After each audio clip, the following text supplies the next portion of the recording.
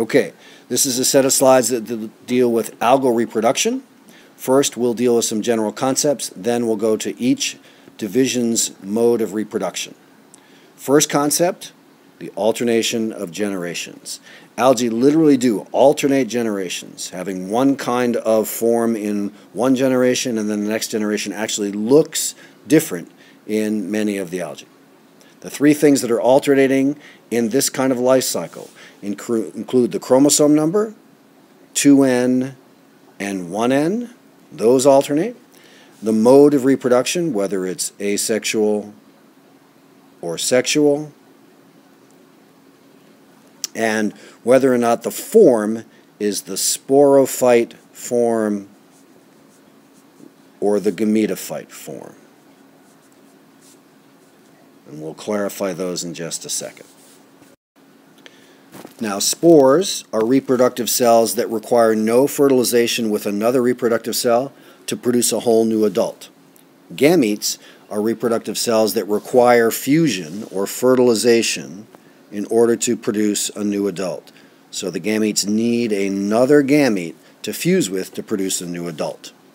Lastly, meiosis is the reduction division in terms of chromosome number, going oftentimes from a 2n chromosome number to a 1n chromosome number. Mitosis is simply a cell division where the chromosome number remains constant. So there's no change, I'll use delta here for change, in chromosome number in mitosis.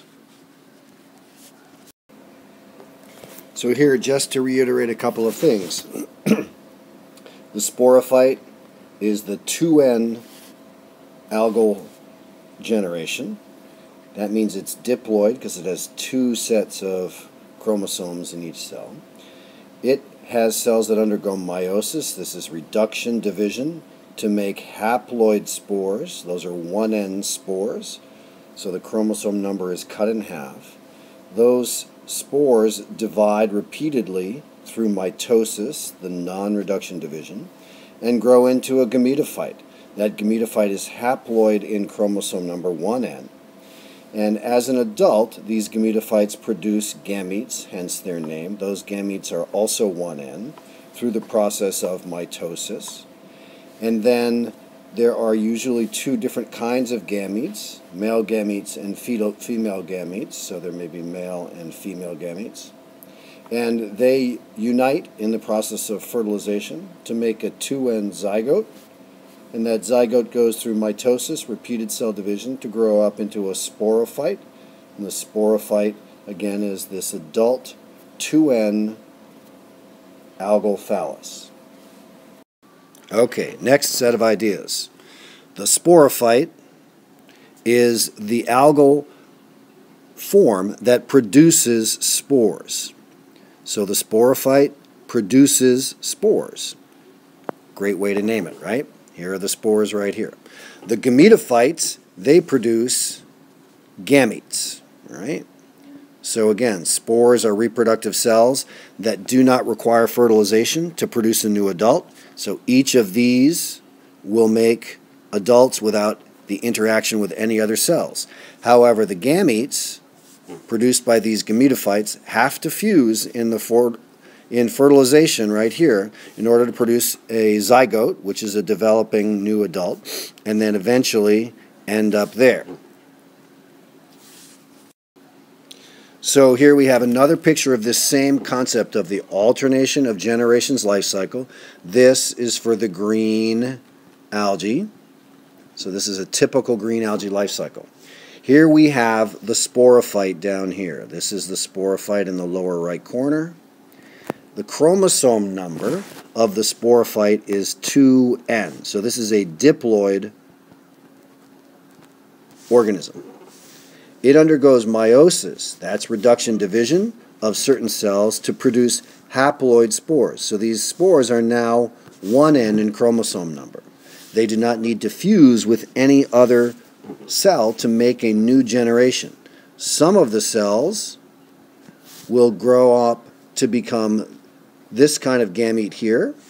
Other cells will grow up to become the other kind of gamete. Notice that there's two different gametophytes, right? One of them is basically male, right? That's this one, is the male gametophyte, and then this one is the female gametophyte, okay? Each of these, right, are 1N in chromosome number, both of them, because they came from these 1N spores. They went through mitosis to divide and divide and divide to grow up into these adult forms, which we call gametophytes, because they then produce the gametes, right? They have cell division that produces gametes. Their cell division to make those gametes is mitosis. It's a division of cells that does not involve the reduction in chromosome number, and therefore we have 1N. These are 1N or haploid gametes. These happen to be female gametes right here. These happen to be male gametes here. When they fuse in fertilization, right, this is what a gamete is. It requires fertilization to make a new generation. Then they will become 2N now. So as soon as they fuse, they become 2N because we have N chromosomes in the male gamete and N chromosomes in the female gamete. They fuse. These are now 2N in chromosome number. We call that diploid. So in this particular slide, we see the sporophyte form alternating with the gametophyte form. So that's one thing that's alternating. The sporophyte is 2N in chromosome number, or diploid. The gametophytes, are 1N in chromosome number, both of these. So we're alternating between 2N and 1N. And then this kind of reproduction, where we're making spores, this is asexual reproduction. And where the fusion of gametes is involved, this is sexual reproduction. So we have asexual and sexual, sporophyte and gametophyte, and we have diploid and haploid. Those are all things alternating in this alternation of generations life cycle. So just to summarize these general concepts, we have three things alternating in the alternation of generation life cycle: sporophyte and gametophyte, 2N or diploid versus 1N haploid forms. Usually the sporophyte is 2N, the gametophyte is 1N, and sporophytes produce spores via asexual reproduction, and gametophytes produce gametes via sexual reproduction. This is a slide of the typical green algae life cycle. We've seen it before. The key thing in the green algae life cycle is that the two generations, the gametophytic generation here, these are gametophytes, and the sporophyte generation here, these look alike. They're the same size, and they live about the same amount of time, so same size and same duration.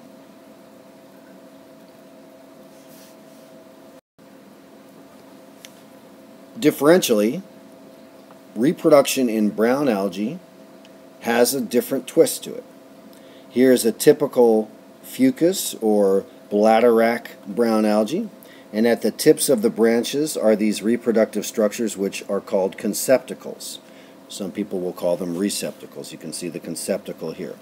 What happens in the brown algae is that in these conceptacles, an entire generation takes place. The production of spores by the sporophyte happens inside the conceptacle. Those spores produce the gametophytic generation, which takes place inside the conceptacle.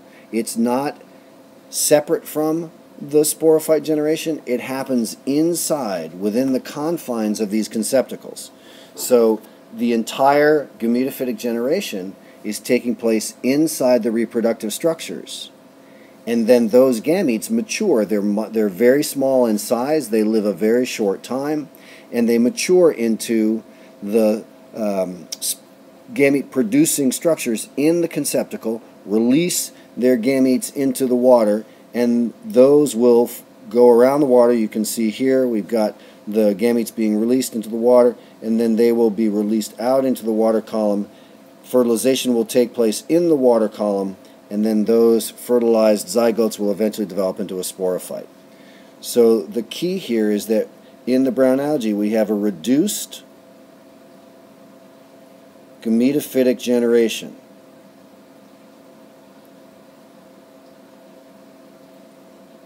It's shorter in terms of duration, and the gametophytes themselves are smaller in size.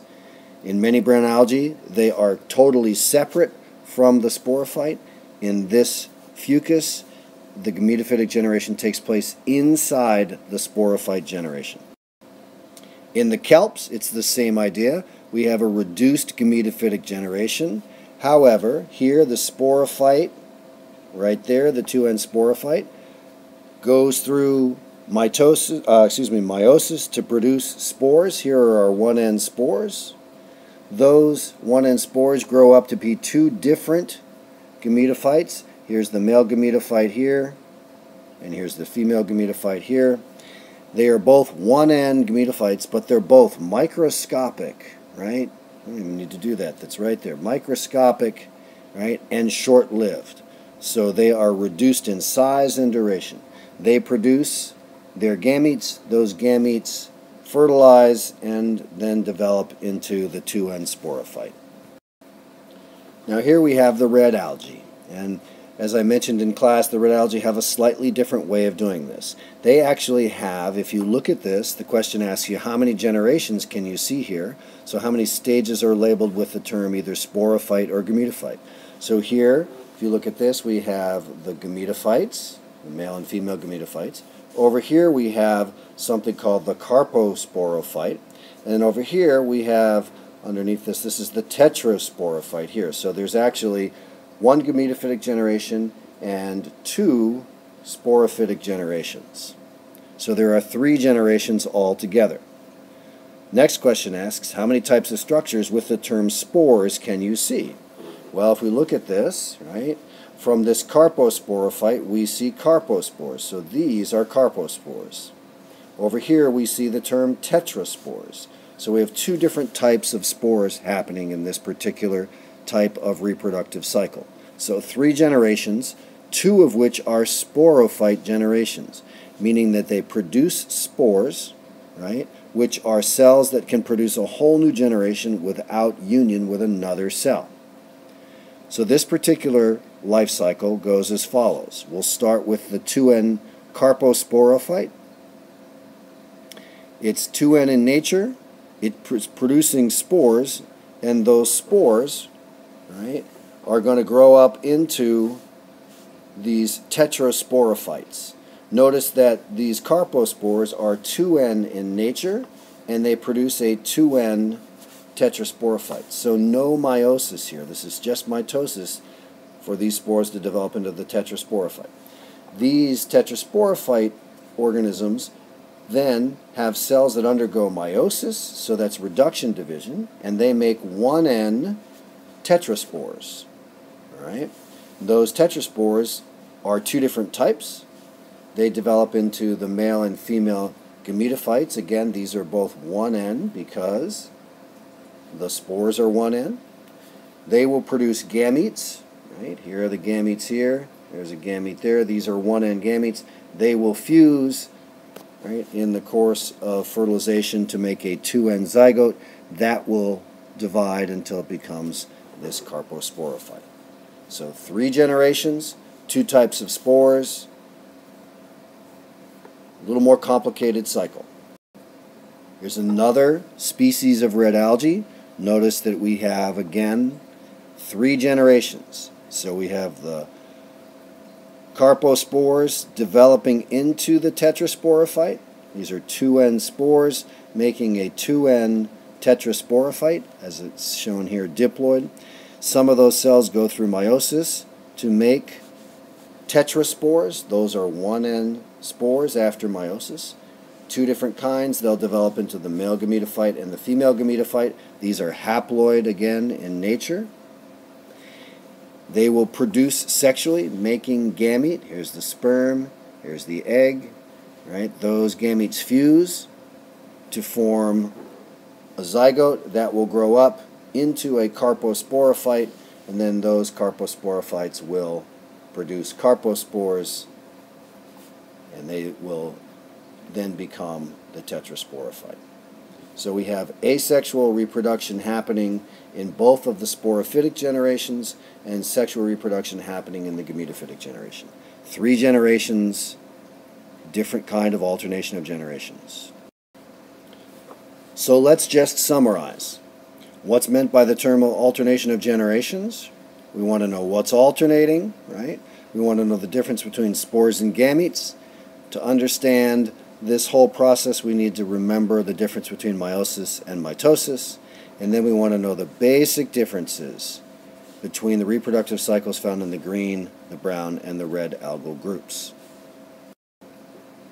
So alternation of generations is a life cycle where there are at least 2 different forms or morphs of an organism, and in this case includes both a diploid form and a haploid form, at least.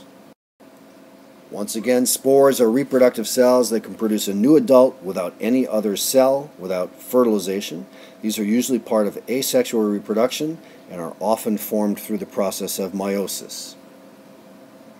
A gamete is a reproductive cell that must join with another reproductive cell, what we know of as fertilization, to form a new adult.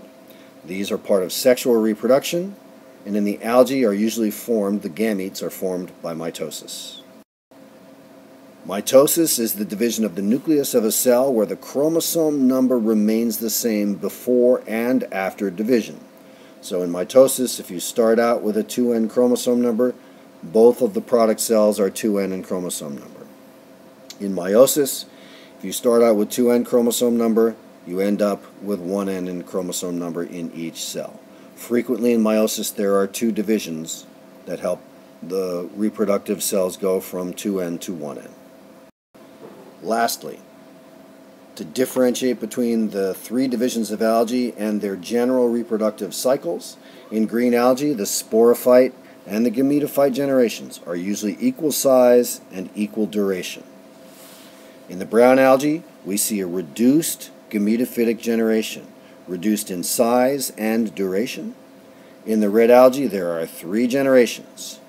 The tetrasporophyte makes 2N spores, the gametophyte makes 1N gametes, and the carposporophyte makes 1N spores. 3 generations, 2 different kinds of sporophytes. After you viewed this, now take a look at the questions that accompany this assignment and answer those questions as best you can. We'll be talking about this in class tomorrow. Thanks very much.